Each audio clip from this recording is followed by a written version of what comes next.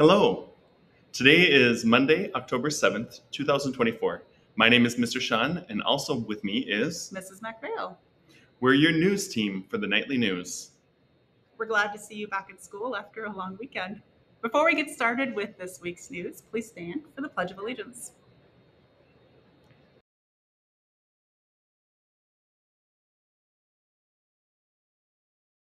I pledge allegiance to the flag of the United States of America and to the republic for which it stands, one nation, under God, indivisible, with liberty and justice for all.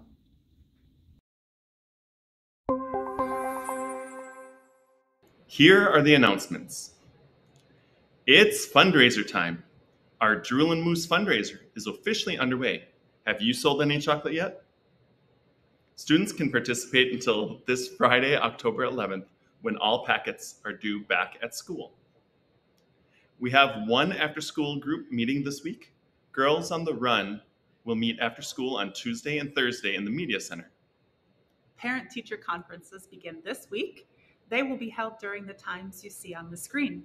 We hope to see all of our NH families at conferences. Students, remind your parents to sign up for a time. Speaking of parents and teachers, there is a PTA meeting on Thursday night from 6:30 until 8 p.m. in the Normandale Hills Media Center. NH families are invited to participate and childcare is provided. Very good. Okay, Sean, we have to make a correction.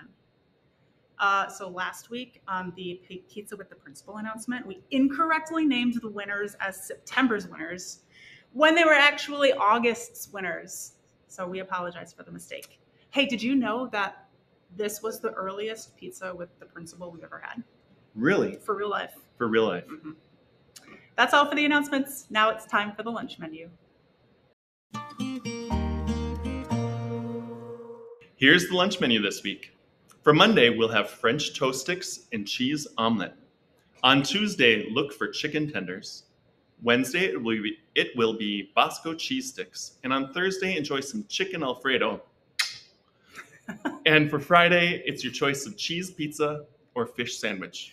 What are you looking forward to this week for lunch? Well, the Bosco cheese sticks are usually like a fan favorite in the McPhail household. How about you guys? I'm looking forward to the fettuccine. The fettuccine Alfredo? Yes. Uh-huh. It's now time for the weather. Well, those trees are starting to get some pretty fall colors outside, right? Yeah. We're nearing peak fall colors, believe it or not. Our peak in the Bloomington area is the middle to the end of October, and it's looking pretty quiet this week. Highs will be in the mid-60s to near 80 degrees. Yeah, it's still in October, 80 degrees. Oh, it can be windy on some of those days, and usually when it does get warm this time of the year, there's usually wind to go with it. But no rain is in the forecast, at least at the time that we recorded this. Thank you, Mrs. McPhail.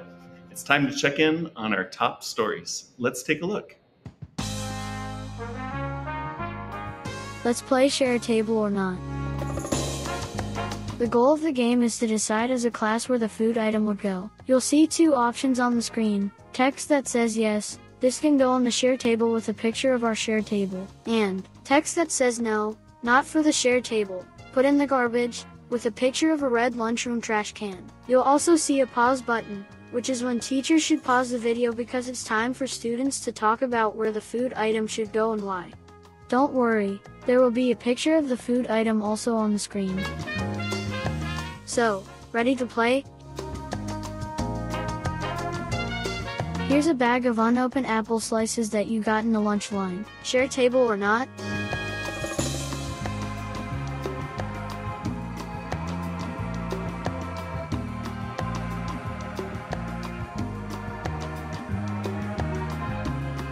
Time's up. Yes. This can go on the shared table as long as it is unopened. Alright, ready for round 2? Here's a container of yogurt that was open. The spoons even included. Share table or not?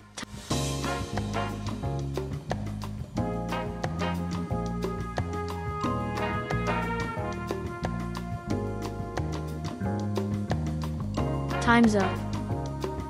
This has to go in the garbage. There's no open food allowed on the shared table. Okay, ready for the round 3? Here's a bag of graham cracker bug bites. They were open and one was eaten. But plenty are left, share table or not.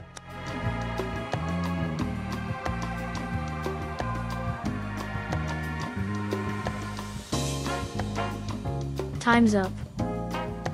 This also has to go in the garbage. No open food is allowed on the shared table. Thanks for playing. Do you have any questions about what can go on the shared table or how to use it?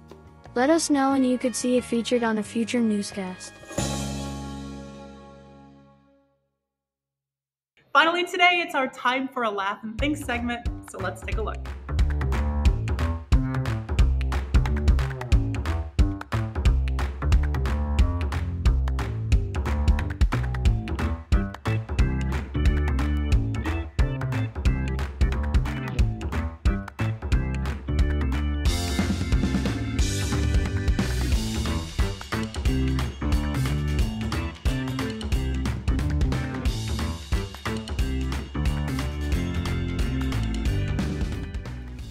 All right, let's check in on our solar panels. So this is pretty cool. The solar panels are on our roof. A few of us went up last week on a very windy day to take a look at all of them. And we also brought some of your questions to the folks that were up there doing the installation on the different electrical parts. So, our trivia question from last week was, do solar panels work on cloudy or rainy days?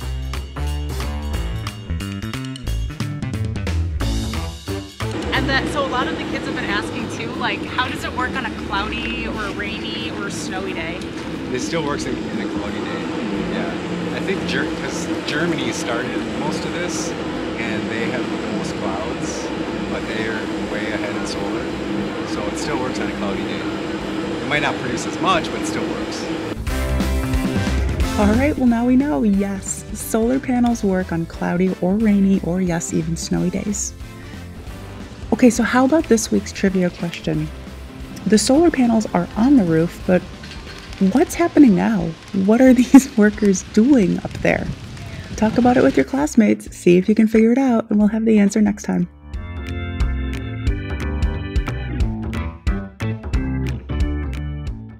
That's all for this edition of the Nightly News. We hope you all have a great week, and remember, be a knight and do things right. Bye. Bye.